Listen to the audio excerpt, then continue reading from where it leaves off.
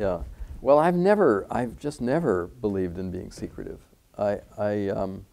Maybe to a fault, I talk about work that's in progress when I'm giving seminars. I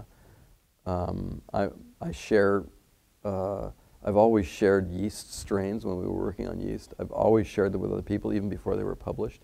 I've always felt that you learn a lot more by being open with other people than you suffer by having them maybe steal something and try to. In fact, I have never had anybody do that to me. I've never felt that I had to withhold information because I was worried somebody was going to beat me to the punch. It just never happened. People are paranoid about that, but in my experience, it's rather rare.